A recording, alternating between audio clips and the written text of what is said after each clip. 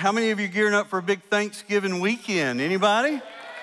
Amen. Well, I'm going to be praying for you this week. I pray that you have a wonderful Thanksgiving weekend. That's just around the corner. And I'm praying that God would give you a time of rest during this time, that you wouldn't eat too much. Don't follow my example, okay? But no, I pray that it'll be a great time with you and your family and a time of rest. It's a great time of the year when we can gather with our family. And I tell you, I know school's already out, and some people are already starting to take that time away this week. But I tell you, what a great crowd that's here this morning despite that. And it's good to see you here this morning and excited about everything that we're going to be talking about here today. We're wrapping up our series that we've been walking through for the last 8 weeks called Missio Day, which means the mission of God. And I don't know about you, but for me personally, it's been a really good series to just walk through and to be reminded of God's incredible truths that He is teaching us about His mission and about who we are. And so I'm very excited about this wrap up here this morning. Before we dive into God's Word, though, I do want to mention this morning, just say a big thank you. We collected 612 of the Operation Christmas Child boxes, and so those will be going out, amen. And thank you for that. 612 children will receive not only a Christmas gift this Christmas, but also they will be hearing the gospel, maybe many of those for the first time. And so I'm just thankful that we can impact people that we don't even know, people across the world, from us with the gospel. And so what a wonderful ministry. I also want to say that this Thanksgiving, there will be 135 families that receive Thanksgiving dinner from Cross Point Church as well. Amen? And so I'm very excited about the opportunity we have just to deliver those to people who are very much in need. And so I'm very thankful for that reality. So before we dive into God's Word, I want to pray this morning, and then we're going to open up God's Word and walk through this last message of this series. So pray with me if you will. Dear Heavenly Father, Lord Jesus, Holy Spirit of God, Lord, we do thank you for this day, and we thank you, God, for just the incredible work that you're doing in this place. And Lord, the reality that lives are changed. And Father, we can recognize your presence among us. We can recognize your Spirit moving in such remarkable ways that people offer testimony to your goodness and your greatness in their life. And Father, we just thank you for this time of the year where we offer thanksgiving in so many different ways. Father, I pray that today, God, this would be a day where we just really focus in on the things that we are thankful for as we enter into a season, that time of the year when we are reminded of the need to give thanks. And so, Father, I pray that today would be sort of a prelude to everything that's to come this week. May this week you be glorified through our thanksgiving. God, may you be glorified and made much of as we think about all the things that we are grateful for and thankful for as a result of your presence in our life. And so, Father, we love you and we thank you, and it's in Jesus' name we pray. Amen. I want to invite you this morning to turn with me to 2 Corinthians chapter 9. We're going to 2 Corinthians chapter 9. We're going to be looking this morning at verses 10 through 15. And the message this morning we're going to be talking about is having a heart of thankfulness. Having a heart of thankfulness. Now, if I were to ask you this morning, how many of you are thankful for all the things that God has done in your life? You know, there's no doubt you would be very thankful. You're probably gathered in this room because you're thankful for who God is and what He's accomplished in your life. And you have gathered in this room to worship Jesus in spirit and in truth. And there's just so many things. I can list you just hundreds and hundreds of things that I'm so thankful for as I think about all that God has done in my life. And so that's something that I think is very important for us to recognize in our life. But you may or may not know this. I don't know if you're aware of this or not, but thankfulness is a prominent theme throughout the Scriptures. Thankfulness is a prominent theme throughout the Bible, and as we read through the Bible, we begin to see the spirit of thankfulness spring up from place to place. We go in the Psalms, and in the Psalms, you'll find a lot of the thankfulness sort of permeating in that great a collection of songs, and we see this that the believers and the followers of God believe truly in being thankful for who God is. As we move into the New Testament, we begin to see over and over and over this theme of thankfulness, especially in the Apostle Paul's writings. We see, just looking at how many times he specifically says, thanks be to God, or be thankful to God, is approaching nearly 100 different times in all of his writings and his letters. And so it's really remarkable to see this theme scattered all throughout Scripture, but so often in our own life, if we're not careful, we find ourselves just sort of being less content with life and not being thankful for who God is or what he has accomplished in our life. And so this morning we're going to be talking about having this heart of thankfulness. And basically, when we look at the Scriptures and we begin to process this, we begin to realize that there are two basic reasons why we should be very thankful for God in our life. One is God's faithfulness. How many of you would concur with me this morning that God is faithful in your life? Amen? God is faithful. Amen? And so just knowing that he is faithful, and there's so many things about God that he is faithful about. He is faithful to love us, maybe even when we don't feel a lot of love for him. Amen?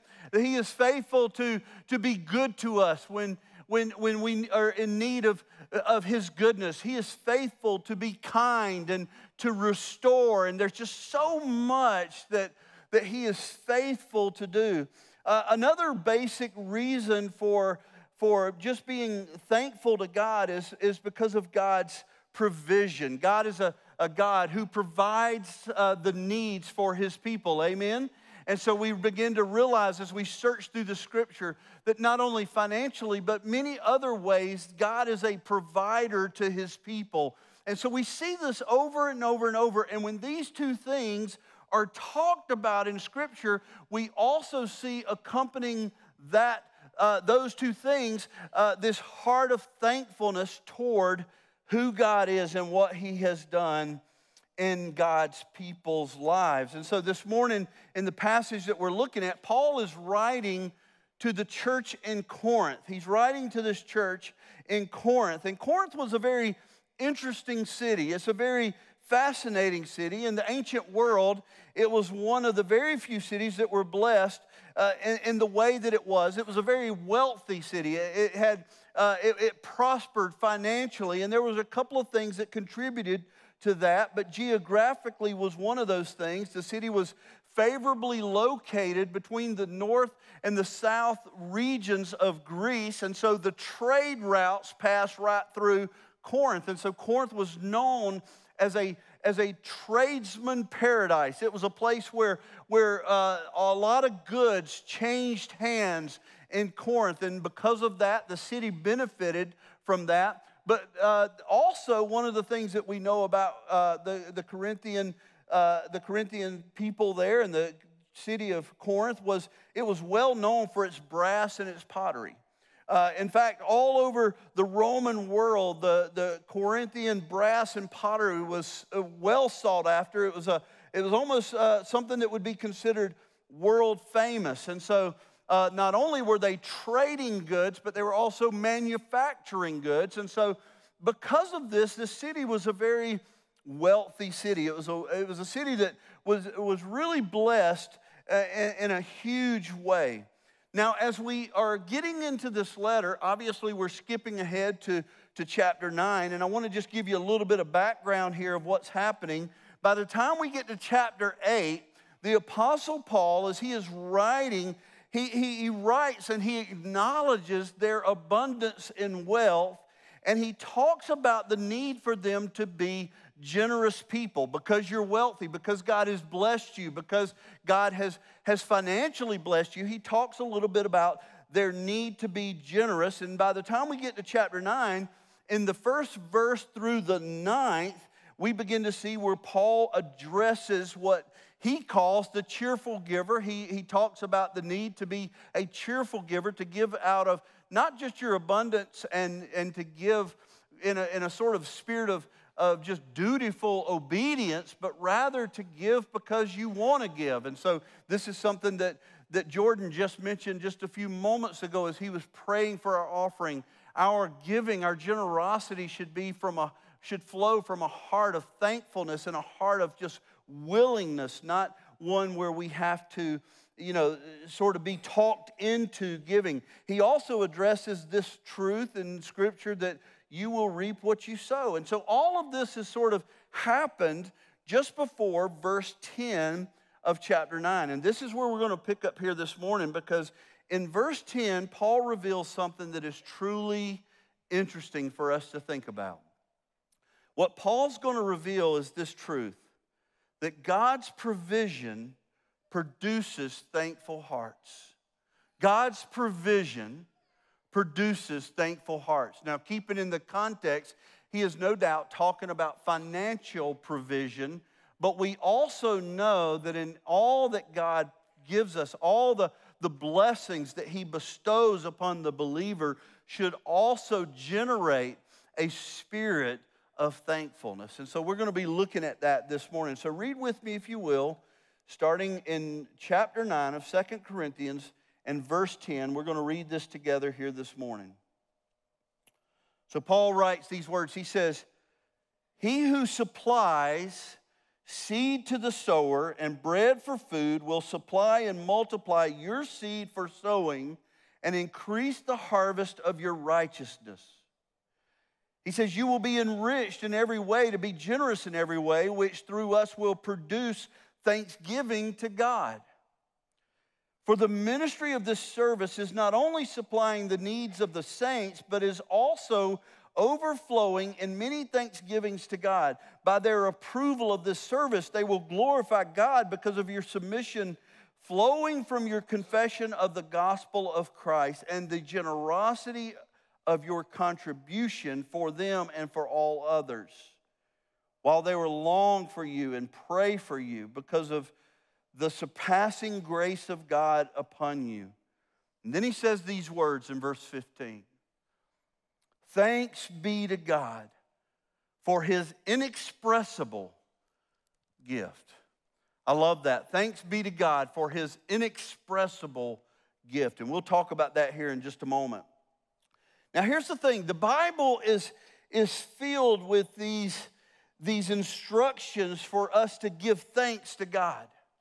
The Bible, as we go through the Scriptures, we begin to recognize that the Bible speaks of this need to be thankful for God, to give thanksgiving to God all through the Scripture. And most of the verses that we find in Scripture tell us the reasons why we should be thankful to God.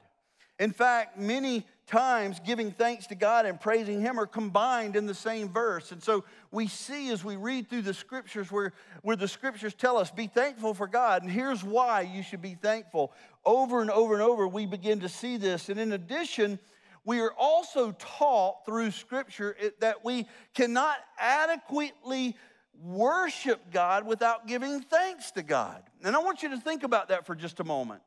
We gather in this room, and most of us in this room, we begin to think about worship as being those moments in our life where we lift up our voices in song and we offer what to God? We offer praise and adoration. Well, what is praise directly tied to? It's being thankful for God and all that he is and all that he does. And so when we come into this place and we begin to worship, even though it may just feel as though our hearts are stirred in music, the reality is we cannot properly worship God. We cannot adequately worship God if thanksgiving or thankfulness is not at the very core of what we're singing about. And so here we gather here and we thank God, we worship God, we praise God, we lift God high, we make much of God, and we make much of him because we are thankful people. And so here we see this sort of flowing out of here as we think about. And here what Paul does is he begins to directly credit God's financial provision as producing thanksgiving. He says the word thankfulness or thanks be 3 times in this one passage here as we read through this. In verse 11, he says this. He says, you will be enriched in every way. He talks about in verse 11, in every way, being generous in every way. And so he says, you will be enriched in every way. And then at the end he says, and it will produce thanksgiving to God. And so he says, God is blessing you beyond measure. He is blessing you. Maybe you don't recognize those blessings, but he is blessing you, and he is blessing you in a way so that you can be generous. But he says this, he says he is blessing you that you would be also thankful to God for the blessings in your life. He goes on in verse 12, and he says, for the ministry of this service is not only supplying the needs of the saints, but is also overflowing in many thanksgivings to God. I just love that phrase, overflowing with thanksgiving to God. I love that because oftentimes we go through life and it feels as though we just sort of take life for granted. Have you ever just found yourself in that place where, you know, as you go through life, you just seem to take everything for granted. You don't stop for a moment and just think about all the things that you might be thankful for. This morning when I left the house, I pulled out and I was driving to the church, and I got about a 20-minute drive, 15, 20-minute drive, something like that. And so as I'm driving in, I started praying, which is a typical thing for me to do. I don't listen to the radio a lot. I just typically, when I'm driving from one place to the other, I may spend some time with the Lord, pray, that sort of thing. And so this morning was no different. I'm driving in and I'm praying. And this morning, knowing that I was going to talk about Thanksgiving, I just thought, well, I'm just going to give thanks to God. I'm just going to thank him for everything that I can think of, figuring that I could just sort of transition my prayer into other things. But I drove the entire way this morning thanking God for just so many hundreds of things that I should be thankful for, beginning with who he is. How many of you are thankful for who God is this morning? Amen? I'm thankful for who he is. Not just what he's done for me, but who he is. His existence is something that I am thankful for. His presence is something I am thankful for. His ability to do all things is something I am thankful for. The reality that he is all powerful, that he is all knowing, these things I am thankful for because I'm not. And I'm so thankful that he is. Amen? And so I'm thankful for who he is, but I'm also thankful for what he's done. I'm thankful for my own salvation and my own sanctification. I'm thankful that for the children he's given me and the grandchildren he's given me, and the fact that God is working in the lives of even those small children. And I'm just so thankful for that. And I'm thankful for you, and I'm thankful for what God's doing in your life. And I could go on and on and on and on as well as you could about how good God is. Amen? He is so good. He is so good. So often I hear people say all the time, well, Pastor David, if you knew what was going on in my life, you just wouldn't know what to be thankful for. Well, let me just say to you this morning, just start with who he is. Just start with who he is. And you know what's really remarkable about starting with who he is he'll begin to reveal all the things that you should be thankful for. You could spend the rest of the afternoon giving thanks to God. And so Paul here, he lays this out for us. He says, and then in verse 15, he says in 12, the overflowing in many thanksgivings to God. And then in verse 15, he says this, listen to this.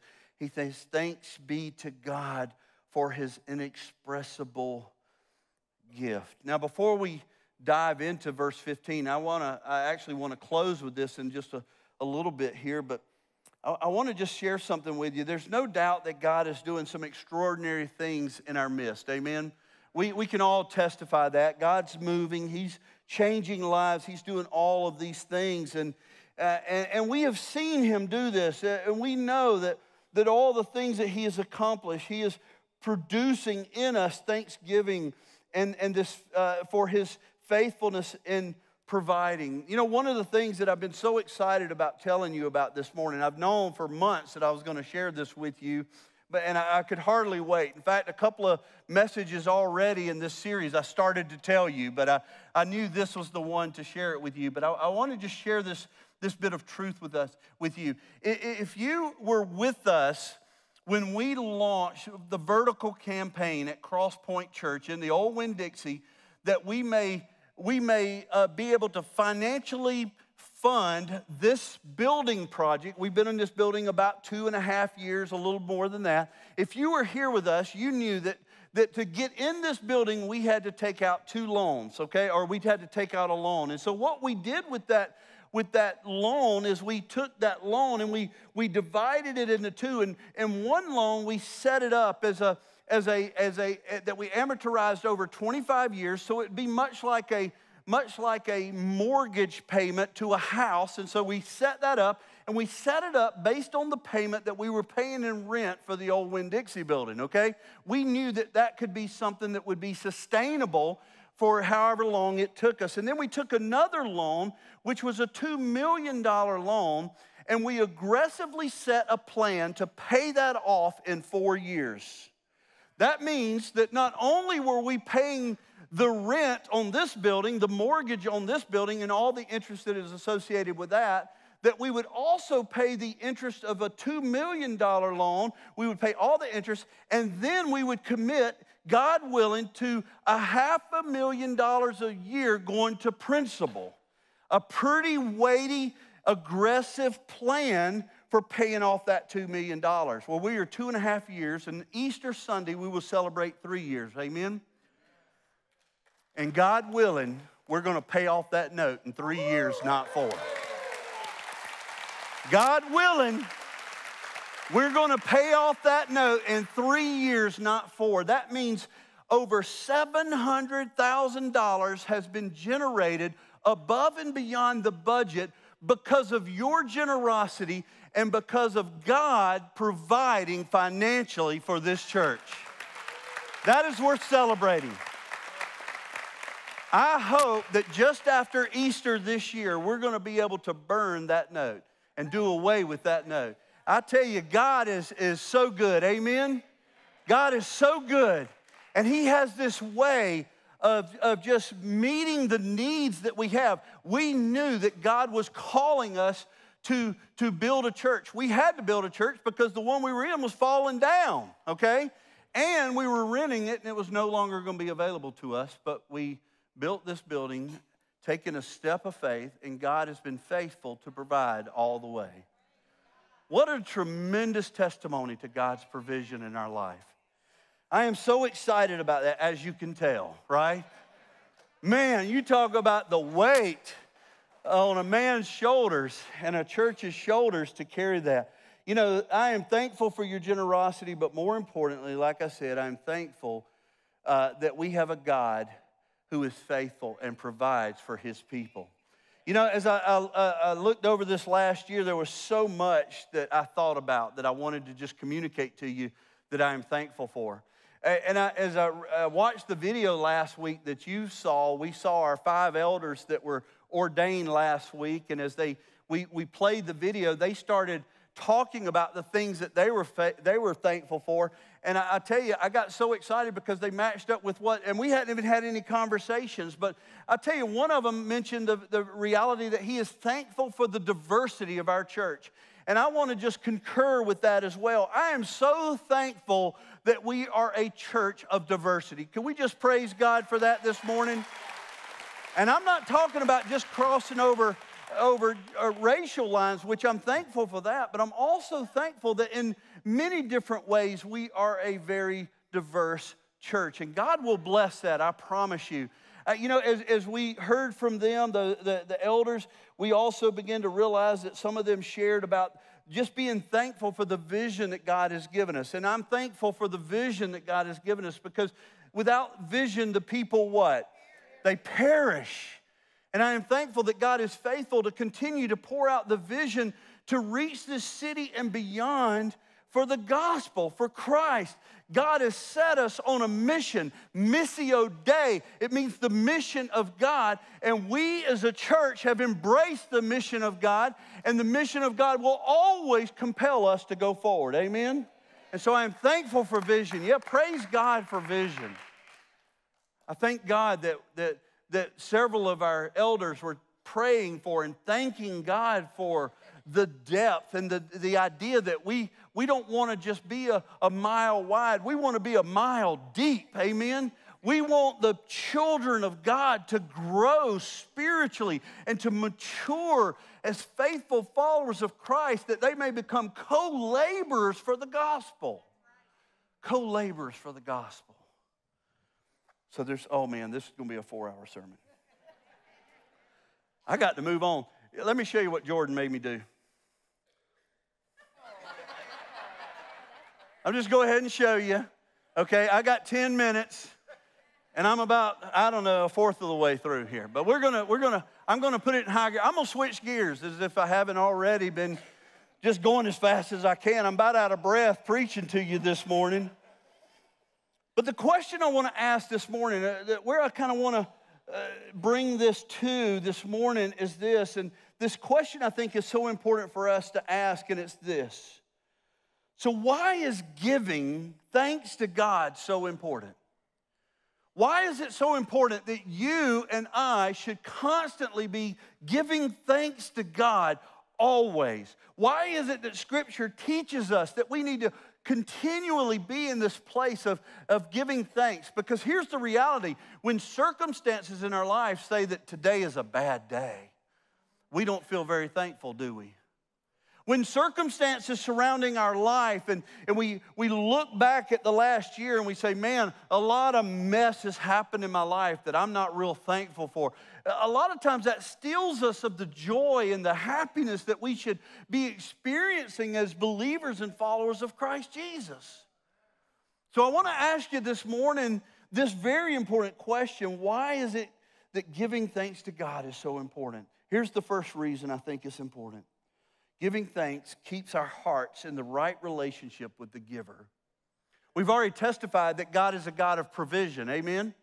We've already testified that God finds this incredible way of meeting our needs. But if we're not careful, it's easy for us to forget where the blessings come from. If we're not careful, we'll soon forget that we have a giver who is giving to us, who is blessing us beyond measure. And if we're not careful, we'll begin to think that the blessings that are been bestowed upon our life are the result of our own work. We must always remember that God is the one. James 1:17 says this, every good gift and every perfect gift is from above, coming down from the Father. Everything you have, every blessing you have received is not just a result of your hard work. It is because for whatever reason, God has chosen to bless you with that. And we need to understand that. And if God is going to richly bless us, then we need to be richly blessing as well. Amen? That's the point of what Paul's talking about in this passage. But giving thanks to God helps us have the right perspective about every good gift. 2 years ago, my dad passed away in June. It'd be 2 years. And it was a very hard time for me. It was something that, the last thing I wanted to see was my dad pass away from this earth. He was a really dear friend. He was more than just a dad. He was my best friend, and I loved him so much, and I loved hanging out with him, and he was such a good man to me. But after he passed away, I remember that my mother, she came to me one day and she said, David, we need to settle the accounts of the estate. And my dad had already shared a lot of this with me, but one of the blessings that my dad had left me was with an inheritance that he was passing on to me. And it was a blessing to see this. But what really made me proud about this inheritance was how hard he worked to make that happen for me and my sister. And so it's one of these things as we look at, I look back and I'm so thankful for what my dad had accomplished for me. And oftentimes I think of just how thankful I am for him and the work that he put into making that happen. But I have to also realize that ultimately it was God who blessed him that he could bless me. Every good gift, and this is what James is talking about, every good gift comes from the Father. And we can never forget that the blessings that have been bestowed upon our life are coming from the Father. Here's the second thing, and I got to really hurry now. But giving thanks reminds us of just how much we do have. Giving thanks reminds us of just how much we do have. You know, have you ever noticed that we as people, we tend to covet what others have? Have you ever noticed that? Now, I'm certain it's not in your life, right? You never look at somebody else and say, man, I wish I had this or I wish I had that. I'm certain that you're much more righteous than that, right? So often in our life, we look around and we compare what we have with what everybody else has, and we always want more. We always think the grass is greener on the other side, and here's the reality, it could be. It could be. But why is it that we find ourselves in this place where we covet what others have? We focus on so often in our life what we don't have. But here's what giving thanks does. When we begin to give thanks to God, we focus on what He has given us and not what we don't have. And so as we do this, we begin to realize that as we focus on our blessings rather than our wants, we become ultimately happier. We become thankful. Our hearts are filled with thanksgiving because of what God has given us. In fact, we begin to realize that much joy comes from recognizing the merciful blessings of God in our life. God has blessed you. God has blessed you. Why worry about what's happening in everybody else's life? 1 Thessalonians 5:18 says this, give thanks in all circumstances, for this is the will of God in Christ Jesus for you. Give thanks in all circumstances. Did you catch that? Give thanks in all circumstances. The good and what you perceive as the bad. Because what you perceive as the bad might be the good in your life. In all circumstances. But I love this. I don't know if you caught this in this verse. Give thanks in all circumstances. For this, listen to this, for this is the will of God in Christ Jesus for you. In other words, as a child of God, as a follower of Jesus Christ, you are commanded to give thanks for all that you have and everything, every blessing in your life. Good and bad. And so we see this in this passage. Now finally, I want to just sort of wrap it up with this. The third point is this. Thankfulness redirects our hearts back to Jesus, or giving thanks redirects our hearts back to Jesus. You know, when you begin to give thanks to God, you can't help but go to Jesus. You can't help but go to Jesus. As a child of God, when you begin to offer thanksgiving to God, I guarantee you one of the things that you're going to do right off the bat is thank God that He loved you so much that He sent His only begotten Son to what? To save you. And the scriptures tell us that Jesus Christ is the greatest gift that we have ever received. And as children of God, we believe that. Amen? We believe it. Well, we just absolutely believe it. The last thing that Paul says here in this passage is this. Thanks be to God, I love this, for His inexpressible gift. I love this because this simple yet powerful benediction that Paul is presenting to us is one of the most profound verses in all of Scripture. As you look at this, Paul says, thanks be to God. He says, thank you, God. And then he says this, he says, and this is the reason, because of the inexpressible gift. I love that because Paul says, I don't even know how to put words on this. But what gift is he talking about? He's talking about Jesus. He's talking about Jesus. Paul says, I thank God for this. Have you ever been in a place where you just didn't have the right word? You feel like it's in your head, but you just can't, it won't just roll out on your lips. You wonder where it is. You want to say it, but it just won't come out. You can't find, you don't even know in the dictionary if there is such a word, right? If you know me, you know that I oftentimes will make up a word if I need a word, right? But Paul says this, I want to tell you about Jesus. I want to tell you about Jesus. He is and he just searches for the inexpressible gift. He can't even put words to it. He said, I want to tell you about Jesus because he is so worthy for you to understand that he is here for you and he wants to do incredible things in your life, beginning with salvation. And he sent his helper, the Holy Spirit of God, would dwell within you and that your life would be eternally changed forever. Paul says, I don't have the words for it. I can't even, it's just pure adoration. It's pure thanksgiving for this gift, and this gift is Jesus. I want to go through a few verses. There's only about 38 of them. Hang in there with me.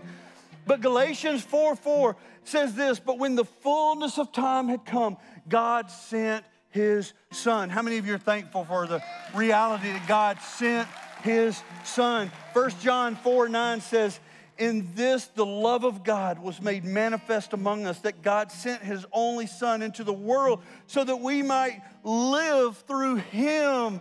Another powerful truth, Romans 8:32.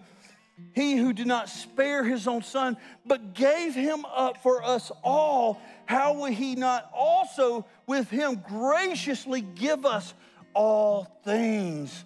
And then the final one I want to give you here this morning is Hebrews chapter 13, verse 15. And it says this, listen to these words. Through him, then, let us continually offer up a sacrifice of praise to God. That is the fruit of our lips that acknowledge his name. One last question for you this morning. As we enter into the Thanksgiving holiday season, what are you most thankful for? What are you most thankful for? So many thousands of things to be thankful for. All gifts from the Lord. But the greatest, most inexpressible gift that was ever given to us, his name is Jesus. That's all I got for you. That's all I got for you is Jesus.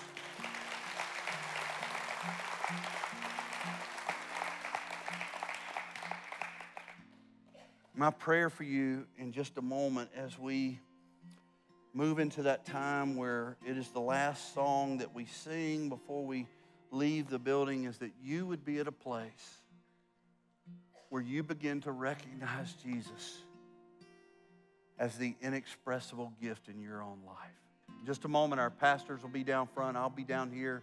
Linnell's down here. If you want to come and you want us to pray for you, if you want to come to this altar and you want to just maybe offer a prayer of thanksgiving, go figure. A prayer of thanksgiving for all that God has done in your life. There's just something about getting out of our chairs and removing ourselves from that place that is very comfortable and getting to a place where we can just spend time with the Lord. Maybe that's what you want to do. Or maybe you just want to lift up your voices in song and adoration and praise.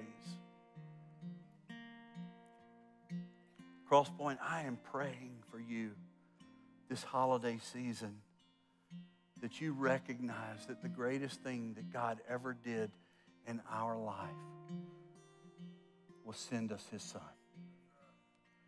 And his name is Jesus.